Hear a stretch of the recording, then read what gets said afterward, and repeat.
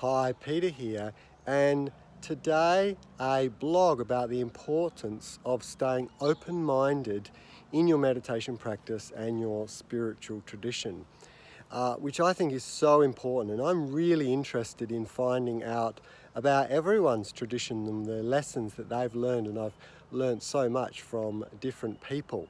Not even necessarily out of religion. Scientists and even nature can have so much to teach you. And I guess this blog comes on the back of a email I got yesterday from the Vipassana meditation people, and I had applied to go on a retreat with them as a student in a new place they were opening up in near the city where I live.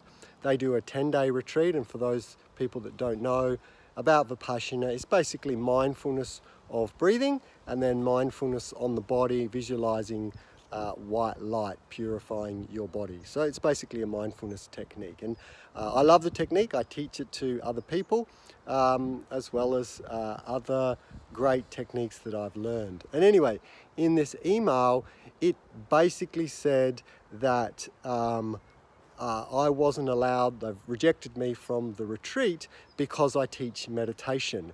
And they say that if you are teaching meditation, you should be happy in your practice, and that I'm not allowed on the retreat unless I discontinue all teaching of meditation. So I find this a little myopic in their vision. In other words, anyone who practices Vipassana must only practice Vipassana alone and not teach as well. I assume the idea is that if anyone wanted to learn Vipassana, they should go to the Vipassana retreats that are set up by the organization and shouldn't learn from other people. Which I can understand. They might be thinking that they're keeping the purity of the tradition alive. I don't know. But realistically, I'm so against that kind of philosophy, because I think spiritual teaching should be open. And some of my greatest teachings have come from the least expected places. You know, I often tell the story about, my 2-month-old baby keeping me awake right through the night for months on end, being one of my greatest teachers in patience and things like that. So you just never know where your next lesson will come from, and to ban somebody and say, well, you're not allowed to come to my retreat unless you promise to give up all your faith in other things and only worship me and my retreat, is somewhat not useful in this society. So have a think about that, and I suggest that we should always be open to anyone's opinion, especially other traditions, just because of the fact that there's so much knowledge out there in the world that we don't know about, and you never know where you might find that next piece of knowledge.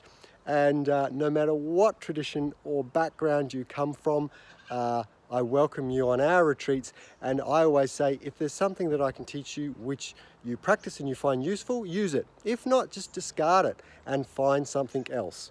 I get that some of these traditions want to keep the purity of their tradition alive, and definitely for the time that you're on retreat, and I say this, for the time that you're on my retreat, just try the suggestions that I make. After all, you've paid the money, you've come, you've decided to spend the time. Give it a chance, but then if it doesn't work, just let it go. And certainly I don't want anyone being banned from my retreats just because they don't practice exactly the way that I practice. So that's my blog for the week, and I hope you are enjoying whatever practice you're doing at home. And until next time, this is Peter signing out.